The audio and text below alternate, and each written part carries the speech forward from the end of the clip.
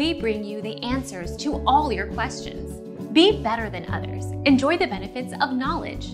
Accept the answers from us. In the RGB color model, used to make colors on computer and TV displays, cyan is created by the combination of green and blue light. In the RGB color wheel of additive colors, cyan is midway between blue and green. In the CMYK color model, used in color printing, cyan, magenta and yellow combined make black. Our mission is to provide accurate answers. We think without knowledge, it is impossible to live a balanced life.